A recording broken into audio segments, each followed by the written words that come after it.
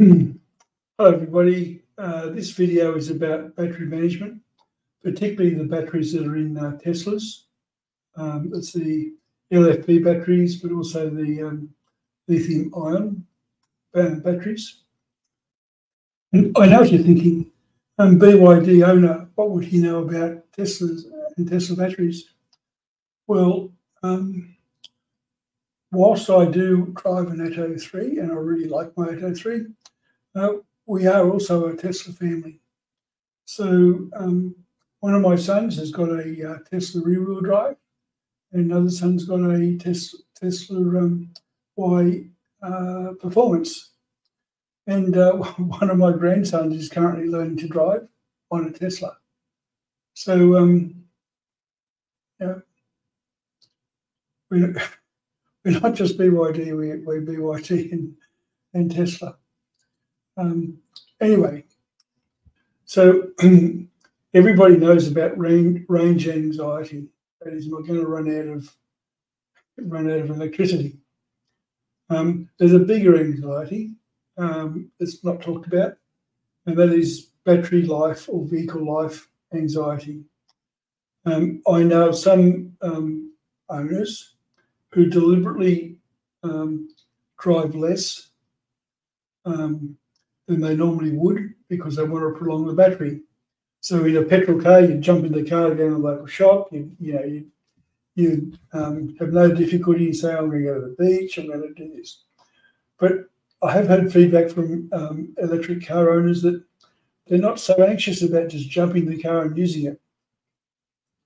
And, and that makes sense because there's this wall at the end somewhere. At some stage, you're going to get to the point where you're going to get a faulty battery.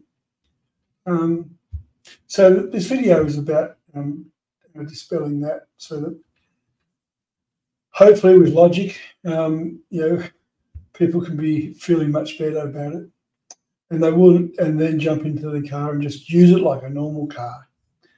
So apart from getting some feedback from owners about battery life anxiety, I came across an ad in car sales. I was looking up for a friend of mine who wanted to buy a second-hand Model 3, 18-month-old. So we went, we're going through them, and I came across this one ad, which surprised me. It was for a rear-wheel drive. It was 18 months old, so therefore it was a LFP battery, which you should charge to 100% every week, according to Tesla, and every other bit of information around the traps. And in the comment section, when they were talking about their car, they were bragging. They were saying, "We've really looked after this car. We've never charged more than 85%. We've never reduced the battery below 45% actually. So over 18 months, and that's incredible. I mean, it's the worst thing you can do to an LFP battery. So if you look at BYD, if you look at BYD manual, and also the Tesla manual, they tell you that you need to charge these batteries at least once a week to 100%. And the reason for that is so the battery management system can know that the battery is full, and therefore it can manage better. It's a little bit more than that, but basically it's around the battery management system. The BYD manual goes further, and it says once every 6 months you should deplete the battery down below 10%. And this person has never gone above 85 and never gone below 45. It was actually. If this is what you've done, if you've been doing this, never fear, don't panic. You haven't permanently damaged anything. It's just the battery management system is going to be confused. To fix it, just charge it up to 100%. Use it, charge it to 100%. Use it, charge it to 100%. And after maybe 5 cycles, battery management system should be back together again. Anyway, so I think we all know with LFP batteries, you know, they're going to last forever. I mean, they're going to last a long time, much longer than the lithium-ion batteries, which gets me to the point of talking about battery life anxiety. So there's two parts of this. People with lithium-ion are worried about charging past 85%. Some people with lithium-ion never go past 85%, even if they mean that they've got to go out and, you know, throughout the day, you know, charge it up again. Anyway, so there's data around saying that you don't actually do damage to your battery if you charge to 100%. What you do, you will reduce the number of cycles that you can do, but not by a lot.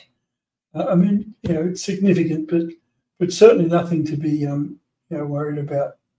If you mainly do 85% and occasionally you do 100%, and I mean like every fourth or fifth cycle you do 100%, you're not going to notice that much difference. Anyway, so there's an organisation called Battery University. Sounds pretty good, doesn't it? And they've done a lot of research on lithium-ion batteries, and they produced a graph. Let's show you this graph. So this graph basically shows the degradation of a lithium-ion battery depending on how it's charged. And what it does is it tells you how many cycles it's going to be able to do. Down here, down the side, you've got the percentages. So you'll see 90%. So if you look at the 100 to 25, which is black, which is actually the bottom one, it shows that it goes through the 90% degradation at 1,000 cycles. And it also shows that if you charge it between 75 and 65% all the time, it doesn't ever seem to go down to 90%. That's the orange one at the top. So I'm going to look at this graph, and I'm going to, you know, say that battery degradation below to 90% is what we're looking at. So when a vehicle with 500 range gets down to 450, that means that the battery is degraded. You can argue that you can go a lot further than that, but let's just work on that basis. So let's have a look. So look at this table here. So across the top, I've got the various charging maximum to minimum. And we start off with 125, 85 to 25, 75 to 25, 75 to 45, and 75 to 65. And then underneath that, we've got, you know, what percentage of that battery are you using? So you're using 75%, 60%, 50%, 30%, and 10%. Now, it shows here that if you charge between 100 and 25%, you'll get 1,000 cycles. So you'll be able to do that 1,000 times before you get down to 90%. If you did that every second day, so every second day you did you charged it to 100% and then used it down to 25%, it would take you 5.5 years to get down to a 90% degradation, which is a fair time. If you did what Tesla and most commentators recommend, which is 85 to 25 all the time, it'll be 11 years before you get down to it, and there'll be 2,000 cycles. Mind you, you are doing less kilometres when you do that, but let's have a look at that. And if you go, look, let's look at this last one before I show you the next graph. And that's from 75 to 65. So that's 10%. That's 8,000 cycles, which is 44 years. That sounds good, doesn't it? But not very practical. So work on a range of 500 kilometres, the range you get per charge from 100 to 25 is 375. From 85 to 25 is 300. So if you do follow the recommendation, you go from 85 to 25, you really only got 300 range, which may be an issue. If you go from 75 to 65 for the 44 years, you've only got a range of 50. I mean, that's not real practical. Go to the final table. So if you always charge to 100% down to 25%, and you did it every second day, you go 5.5 years, and you do 375,000 kilometres before you got down to 90%. So, I mean, that's hardly damaging the battery. Damaging the battery means that you get 375,000 kilometres or 225,000 miles. And that's not that bad. So that's 67,500 miles per year, or kilometres per year, or 40,500 miles.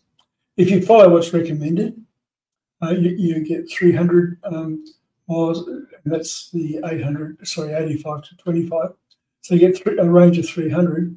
You get 600,000 kilometres, and you get 360,000 miles. So if you did a little bit of 100 to 25 and a lot of 85 to 25, worst case, you probably get 500,000 miles out of it.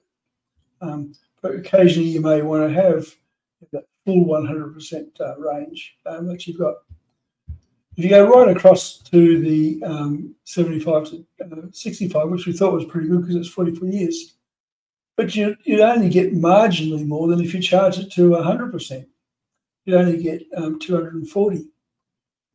So just to summarise, if you were to charge the vehicle from 100% every second day and use it down to 25%, you're going to get 225,000 miles or 375,000 kilometres before you're below 90%, which is pretty good. I'm not suggesting you do that, but what I am suggesting that if you have a mix of 100 to 25 and a mix of 85 to 25, and not get paranoid about never charging to 100%, you're pretty safe.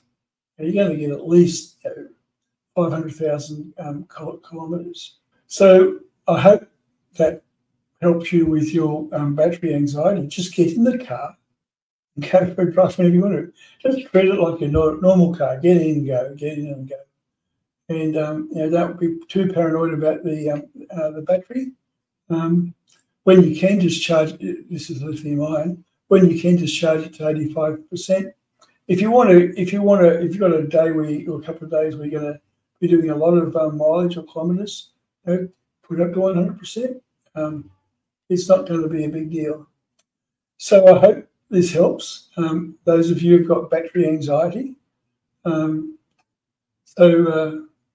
your Teslas.